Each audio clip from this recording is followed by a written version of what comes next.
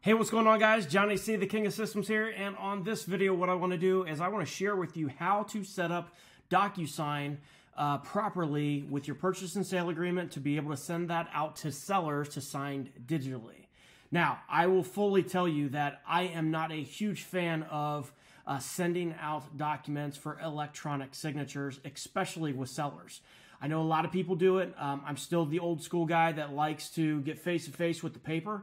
And the reason that is because a lot of times on the digital stuff, they sit on them a little bit longer. They might have some questions, and I understand that we can Zoom and kind of go over it and answer their questions and everything else. I understand all that stuff. It's just I typically have seen a slower seller when it comes to signing documents when you use something like this. However, we do this as long as we trust the seller and we have already met with them, and then we know that they are going to go out and sign. So let me show you how to set this thing up. It's actually very easy, and it goes kind of without saying that you are going to have a Docusign account in order to be able to send out documents to sellers or even buyers via Docusign. So the first thing that I do is I'm going to actually create a template, and I'm just going to go into here and create a template, and from here I'm going to upload my purchase and sale. But I'm going to name this Purchase and Sale Buckeye Home Buyers, whatever. Okay, and that template name is important, and the way that you upload your file is important as well. So if you want to rename it or whatever after you upload this so that your seller doesn't actually see Purchase and Sale Agreement Assignment or anything like that, it's probably going to bring up some red flags. So you definitely want to just kind of put the template name and maybe rename your actual purchase and sale agreement like a purchase and sale agreement versus anything that it might not really be. So I'm going to upload the document from my desktop, and I'm going to find the document, which it is right here, the copy of the purchase and sale agreement, which is assignable. I'm going to put that in right there. And then I'm going to go down here to recipients. Now, this is very, very key. Keeping in mind that we are just doing the template right now for this. So I'm going to, you've got to set the signing roles. So I'm going to put into here the buyer is going to sign, which is going to be me with this. And then I'm going to put my name, if I can spell it right. And then I'm going to put my email address right here, okay? Now, I need to be a signer on this. Now, what I always do with this is I add a recipient and another recipient. So I actually have three people on this. So I'm going to put the role for this. Seller 1 is going to sign here. So I'm just going to do, and I'm going to leave that blank, and then I'm going to do the role here is seller number 2. Now, see how this one right here is yellow, then you got blue, and then you got purple? So what you're going to need to do with this is make sure that you click this box, which is set the signing order. And you need to go first. You need to go out there and sign this thing first because it's a really big deal with this. So you got your buyer, which is me, signing first. And then once I go out there and fill this out and sign it, then it's going to send it to seller number 2. And then it's going to sell it to seller number 1. And then it's going to send it to seller number 2 if there is a seller number 2. So it should look just like this. And then I'm going to click next, and it's going to actually bring up the document that I just uploaded in here. And then I've got to have it fill all of this stuff out. So what I want to happen is I want the buyer, who's in yellow, which is me, to actually fill out all of this stuff and sign it right here on Docusign. I'm the first one, so I'm going to put all these fields in. And basically, when I get ready to write a contract, they're all going to be in here, and I just type it out on Docusign. So here's how it works. I'm just going to go right here to text, because this is a text value that needs to be added into here. And I'm just going to click right here. So which acknowledge herein, the undersigned, the buyer, so that would be my company, would go right there. And I'm just going to keep sliding in all these text ones, okay, because this is everything that needs to be signed. Here's where the real estate known as the property address is going to go in right here. I'm going to slide in a text for the county or the city, and then I'm going to do the county. I'm going to do the state. And again, this is all yellow because these are the fields that I am going to be filling out with this. Purchase price, you can do a number, but I am actually going to just fill that out as text. Same thing right here with the deposit, and then with the total going right here. Then you're going to just, all these blanks in here, you're going to also just put text in there. So customary terms firm here too, blank day. So I'm just going to put text right into there. Buyer will have blank days to do an inspection. Is there any realtors involved with this, which is probably going to be NA? Is there any commissions being paid, which I'm going to do a text field as well. Scroll down, the closing shall occur on or before. This is the date. So this is also going to be text. Here's going to be a number value, which I'm still going to do a text on that. And then you would put the title company right here or closing attorney. So that is something that I am going to write in there as well. Seller or the buyer can get a walkthrough within blank days. So I'm going to do that as text in here. This offer shall remain open until text o'clock on date.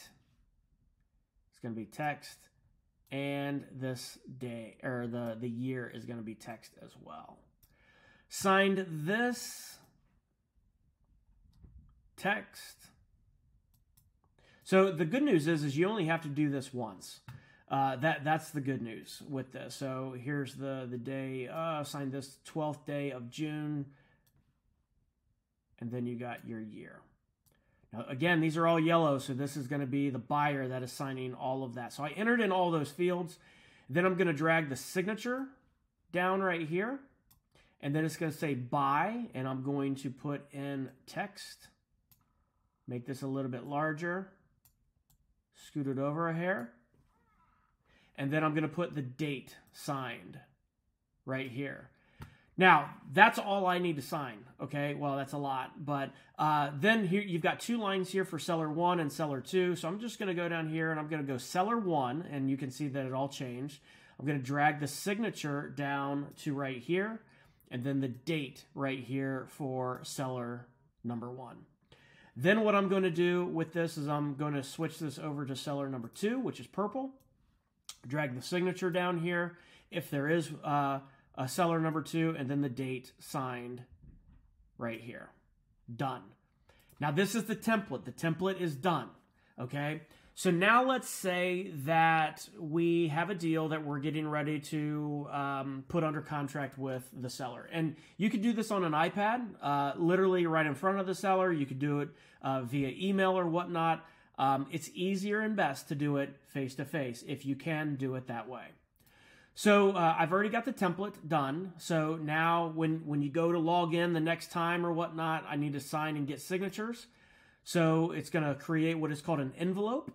And then it's going to ask me to upload the purchase and sale. Well, I'm going to use a template, the one that I just did, which is right here.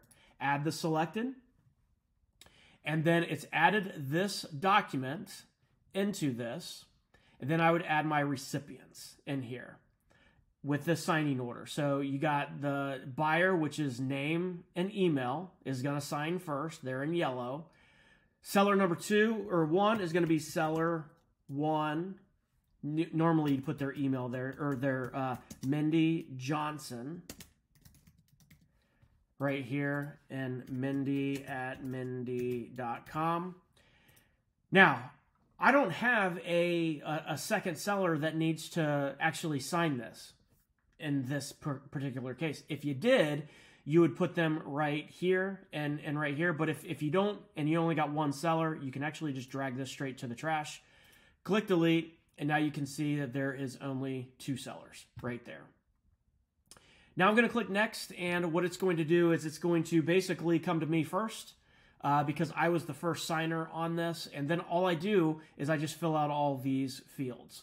So I'm going to go into here, and I'm going to fill out all these fields, like Buckeye Home Buyers is buying from Mindy Johnson. property address is going to be 123 Main Street, located in Dayton. Whoops.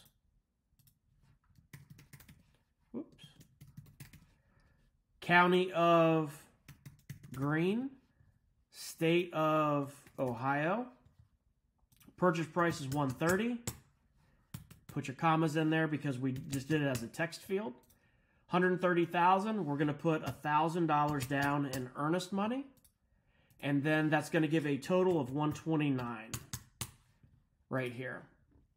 Then you fill all these out. The buyer's obtaining a real estate mortgage, paying cash, and I'm just going to put right here NA. Buyer will have 0 business days to do a home inspection, or if you are, you put that date in there. Owner shall pay listing broker. I put NA. Commission of NA. Closing shall occur on or before. This would be May 30th, 2024 at title company.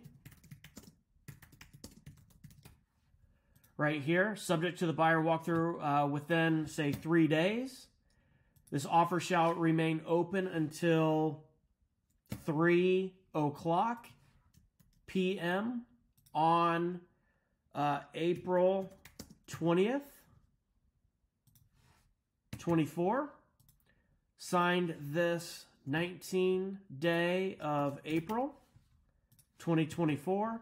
And then I would simply go out there and sign right here. So I would go out there and sign this, and then I could put me as the actual,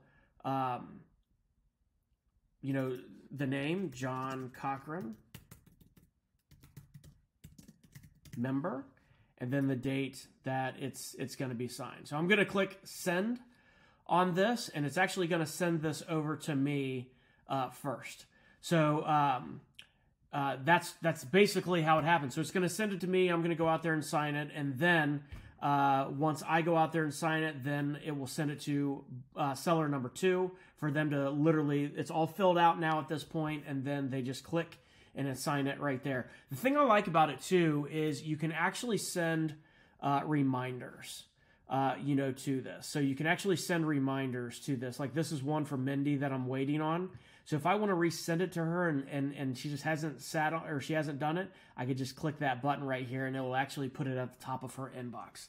So that's exactly the way that it works with this autorespond to correct email. So it's a fake one, so it's not letting me do it with this. But that's exactly how this happens. Okay, so then when you actually go and you sign a contract with somebody, you know, I've already signed this one, and then they need to sign it right here, and I'm just waiting on it. And then once it's done, it'll actually say that it's signed and everything right there. That's exactly how I use Docusign for all of my contracts that I feel comfortable enough actually going out there and using a Docusign. That's how you do it. See you guys.